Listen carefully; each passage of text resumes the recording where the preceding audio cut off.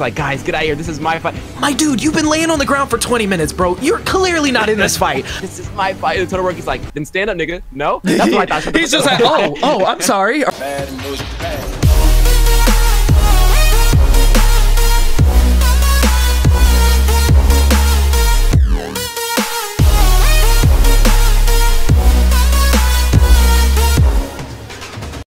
Even though my live reaction got fucked up, I did watch My Hero Academia. So. Oh man, that episode was lit. I think this whole week was just dope. It was just dope shows, except for Dragon Ball Super. All right, Aaron, I see you in the chat. I see you in the chat, bro. The next time you disrespect my boy Bakugo, I'm gonna kick you out.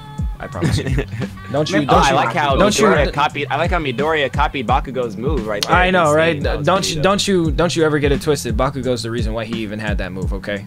He's the real my boy Midoria. I know he basically Lion Barrage. He did that Sasuke shit. He was just like, I saw it once. I know exactly how to do it. Like no, but like how Naruto took Sasuke took it from Lee, and then Naruto took it from Sasuke, and then he warped it into his own thing. Midoriya basically did that to Bakugo. He took the Lion's Barrage and made it into the Uzumaki Barrage. That's basically what he did. You know who the real MVP of that episode is?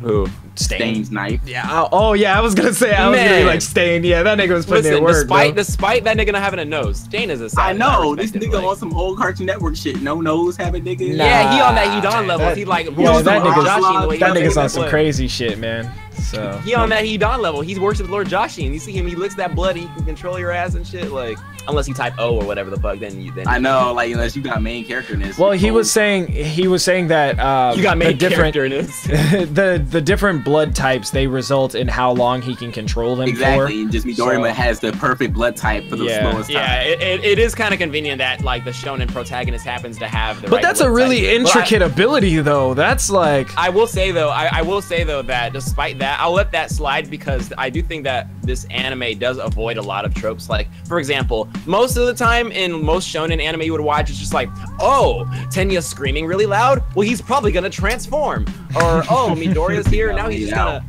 Like I'm impressed that Midoriya didn't just blindly charge at the villain and just get a bullshit power up. He actually, you know, Midoriya is he's a tactician. Like he's smart. He doesn't approach. I do like how they explain everything too, because it doesn't make it seem like it's some asshole ability. Like he's genuinely learning things.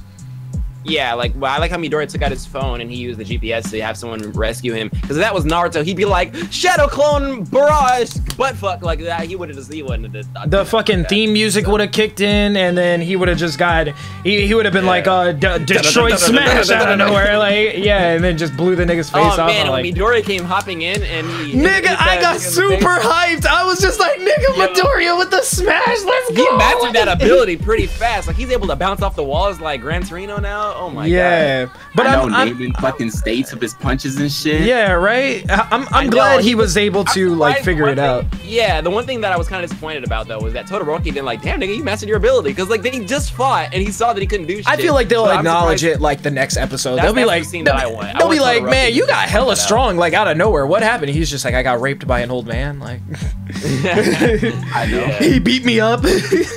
Nah, he should just take a book from his dad's page and start just yelling Midoriya's name to get a power.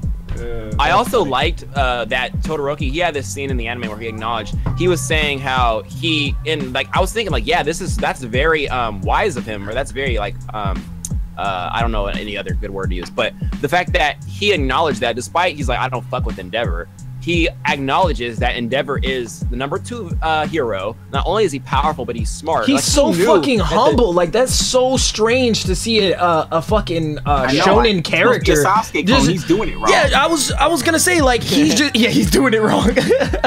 He's supposed to hate his dad and try to kill him. Like it's just so interesting to see a smart shonen character that's not like not like, oh, I'm Uryu, like I can figure everything out smart. Like he's emotionally smart. Like he can check his own feelings and shit. And like then that. Like, I like how this anime is like a slap in the face to that, because when you have someone like Tenya who does do blind shonen bullshit, it doesn't work, and he's on the ground punished for it.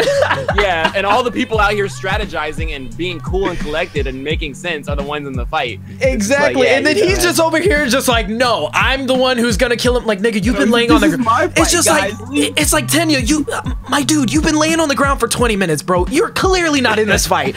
I don't know what the fuck you think you're hollering at right now, but just nobody's acknowledging your. Be like this other guy over here. Be like this other guy over here. And just be quiet the whole time. Like he got a sidebar commentary. Like, yeah, I got my ass beat. Like ass hated and shit. Yeah. So. I didn't even see that nigga. Then you have that scene where he's like, guys, get out of here. This is my fight. He once again reminds me of Sasuke on the ground with this curse mark. Naruto, run. I will take him on. And Naruto's like, nigga, you can't move. Like Tenyo's just like, this is my fight. And Todoroki's like, then stand up, nigga. No? That's what I thought. He's just like, oh, I'm sorry. Are we the ones on both of our legs right now and you're face first in the dirt? Okay. All right. That's cool. Yeah. That's cool. Good to know. But I'm going to leave, though. But I'm leaving. I like that whole scene where like Midori was talking to Todoroki. I think he got cut pretty many times. He's like, Deku, go run. He's like, nah, you got cut, fam. You right. You're right. You're right. I'm not going anywhere. I'm gonna stay right here. Keep my bitch ass on the ground. Shit to be like, I'm about to bounce though. You can fight this nigga. Yeah. People are saying Todoroki is Prince Zuko.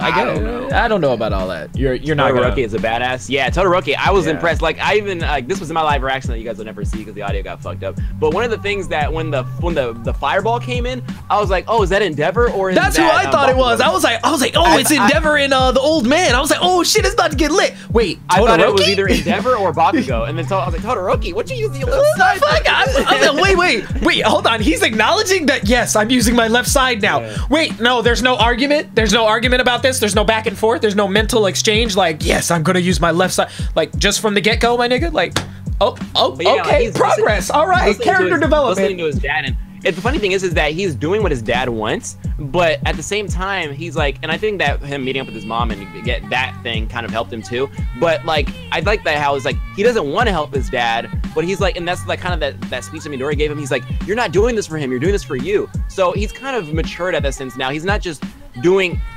shit to like that like will hurt himself and just to spite somebody else. That's like that's like rioting. Like, black guy got killed, let me go riot in my own city. It's like, why would it's like, yeah, it is a sign of protest, but why are you gonna fuck up your own shit to protest against somebody else? So that's why I feel like Todoroki was doing. It's like, just to protest against his dad, he is basically hurting himself by not using his own abilities. So it's like, who gives a shit? Okay, yeah, your dad may want you to use his left side and become the strongest hero. You might end up accomplishing that, but that's none of your business. Just focus on your own shit. That's basically what he's doing. So I like that. So pretty much, I'm just very excited that this. I have to say, this is surprisingly good writing for an anime. Like, anime usually don't have good writing. Like, it just. Usually, like, there's always like grounded to anything. Yeah, this seems like it's very grounded. Like, it seems like everything within the possibility, like the realms of possibility in this universe, in this show, it could happen and possibly might happen. Like, it's not like some bullshit where it's just like, oh man, he's gonna get a power up out of nowhere, he's gonna beat the villain's ass, and then he's gonna do a speech, and then this and that, and like. So I'm glad to see. Yeah, like what Brian Terra says, and I agree. Like, this anime is basically Naruto without the filler. Like, this anime has had no filler. Like, even in the episodes, like the filler, quote, like, they're like, even the stuff that's not in the manga that they add to the anime, it's like stuff that the manga couldn't show you. It's like, this is why I wanted Bleach to come back, because I feel like the Bleach manga had some dope fights that you can't really tell what's going on. So I feel like if it was animated, you could see it in its full glory. But so I like, that's good filler, like the kind of filler that adds more to it, you know, like not that just freaking not the kind of filler that I feel like that's how you should. I feel like that's how you should do filler. It's like you put it in little pieces, like very, very small, minuscule pieces to enhance the story. Filling in the missing links. Yeah, not entire. Story. Like, there should be no such thing as a filler episode. Like, filler episodes are just fucking ridiculous. What the filler portions are supposed to be is like character inner monologues and dialogues and stuff like that. Like, for like 35, maybe 60 seconds, and it buys you a little bit more time so you can put stuff off into the next episode, and you know, you can just make it, you can extend everything, and it gives you more production time, you know.